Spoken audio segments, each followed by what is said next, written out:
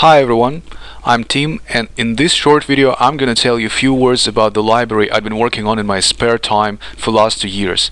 It's called NWaves, and essentially it's the .NET library for digital signal processing, or DSP in short. This library provides means for working with one-dimensional signals, and since one of the most prominent examples of one-day signals are audio signals, such as speech, music, various kinds of noise, etc., you'll find here a lot of techniques aimed specifically at audio processing. So when we are talking about DSP, we usually mention three broad tasks: signal interpretation or analysis, signal modification, and signal generation or synthesis. As for signal interpretation task, first of all, in this library we have a special transformer classes responsible for doing various digital transforms, such as fast Fourier transform, short time Fourier transform, including spectrograms, fast wavelet transform, discrete cosine transform, and some others. All these classes have in common two methods: direct and inverse, for direct and inverse transformations respectively. In order to carry out particular transformation, you create the object of the corresponding transformer and use it. And what's important, you can, and for efficient processing you should, reuse the same transformer in multiple computations. I'm also going to say it right away, I'm covering only the very basic things here, and surely there are quite a lot of nuances related to almost every aspect of NWaves library, and you can read about them more in detail in the wiki documentation for this project. The second cool thing about the signal interpretation task in NWaves is that we have some ready-to-use subclasses of the base feature extractor class responsible for computing the audio features. Since nowadays Mellin frequency cepstral coefficients (MFCC) is de facto the standard algorithm for audio feature extraction, in NWaves you'll find quite expectedly the MFCC extractor class. But not only this, you can also compute such well-known features as PNCC, PLP, LPC, LPCC, and some others as well. Many extracting algorithms are based on applying filter banks of particular shapes. In NWaves you can create and specify them, in fact with any shape you want, but you will also find here some predefined filter banks: triangular, rectangular, trapezoidal, overlapping, non-overlapping, for bark scale, mel scale, gamma tone, filters, etc. There are also extractors for spectral and time domain descriptors introduced in the field of musical information retrieval and defined by MPEG-7 standard, such as spectral centroid, flatness, roll-off, entropy, harmonic spectral features, etc. You can specify any subset of these descriptors for computation. And finally, it's possible to track the pitch of a sound, and several well-known time domain and frequency domain methods for pitch detection or estimation are implemented in NWaves. All extractors are highly customizable, and for configuring them you use the special options objects. The cool thing is that they can be serialized and deserialized in the form of a JSON file, so it's very convenient for saving your particular configuration for later repeated calculations. Okay, so now what about the part of the library dealing with the signal modification task? The digital filtering plays the central part here, thus NWaves provides a lot of functionality related to filter design and filtering. iFilter and iOnline filter interfaces define the contract for offline and online filters respectively. The term offline means that the filtering routine accepts entire signal, processes it, and returns the entire signal as well. Online filters, on the other hand, allow processing sample after sample or chunk after chunk, returning each new sample or chunk immediately. Online filters maintain some state under the hood, and this state can be reset. IIR and FIR filters have their own classes in NWaves: IIR filter and FIR filter respectively. These classes are used only for filtering. Everything related to filter design and analysis is concentrated in a special transfer function class. Any transfer function object can be constructed from numerator and denominator coefficients or from complex zeros and poles. Then you can obtain other useful characteristics such as complex frequency response, impulse response, group delay, and phase delay. There are two ways to construct filters: specify transfer function object and specify filter coefficients as arrays. There is an important difference between the two approaches, and you can read about it in the documentation. Next, FIR filters can be designed using three well-known techniques: frequency sampling, window sync method, and Parkes-McClellan algorithm. Such IIR filters as Butterworth, Chebyshev, elliptic, and Bessel filters are designed by the same procedure. First, compute analog pose of the prototype low-pass filter, Second, do bilinear transform to obtain Z-domain poles from analog poles. And third, normalize frequency response. Each of these filters is contained within its own namespace, and there's a class for every band form: low pass, high pass, band pass, and band stop. FIR filters may have pretty long kernels, which furthermore may be designed in some external tools like MATLAB or SciPy, for example. And it's not a problem if you're more comfortable with designing filters in your favorite environment. Just save the filter coefficients there in CSV file, and the transfer function class provides methods for reading and writing filter coefficients from and to CSV files. And once again, you can filter signals online and offline.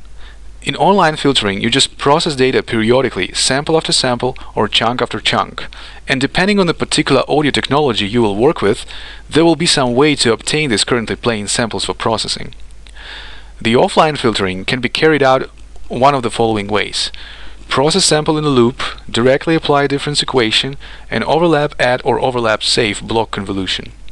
The second parameter in the corresponding method apply to is of type enum filtering method that defines such constants as auto, difference equation, overlap add, and overlap save. By default, the mode is set to auto, so NWaves will decide what method to use depending on the filter type and kernel size. And most of the time, there is no need to tweak this parameter.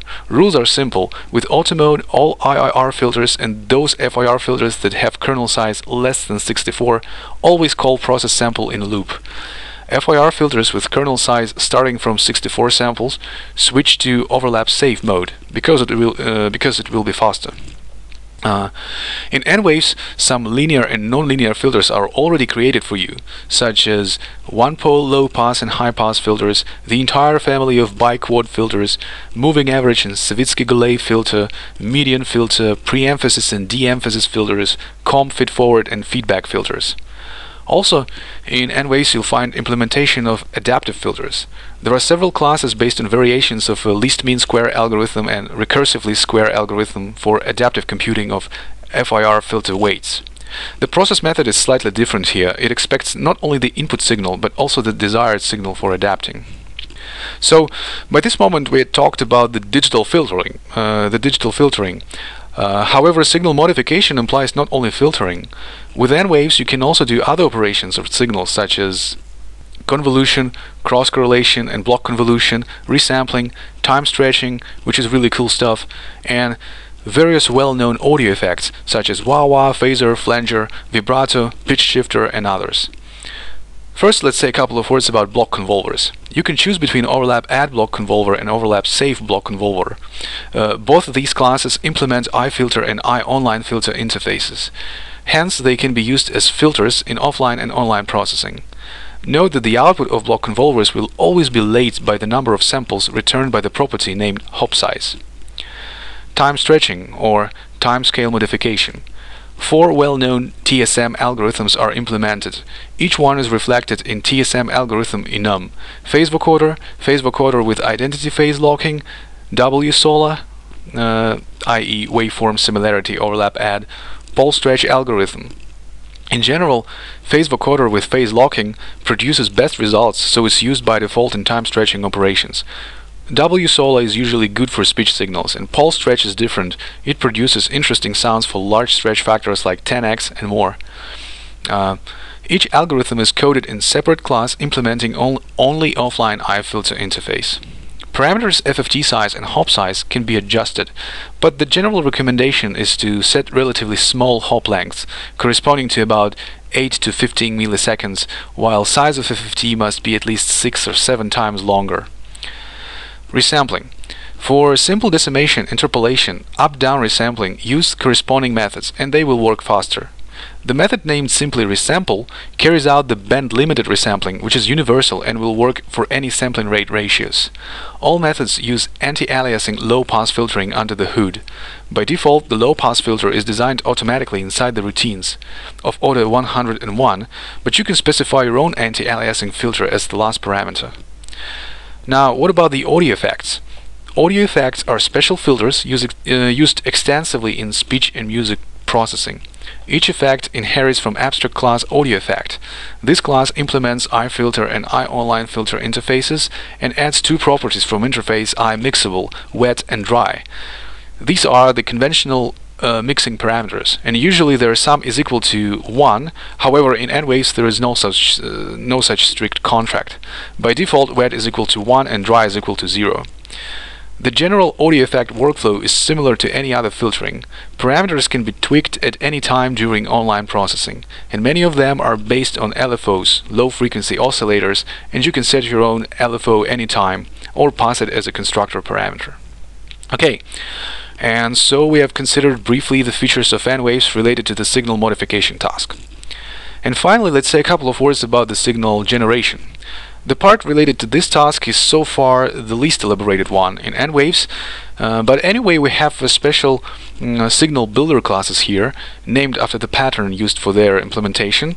The purpose of these classes is generating signals of a particular waveform, such as a sinusoidal, triangular, sawtooth, white, pink, and red noises.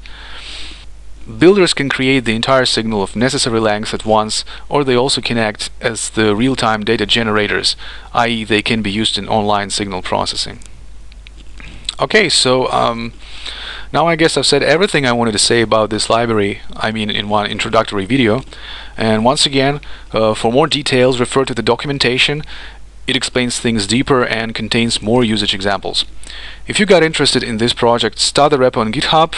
And good luck and enjoy.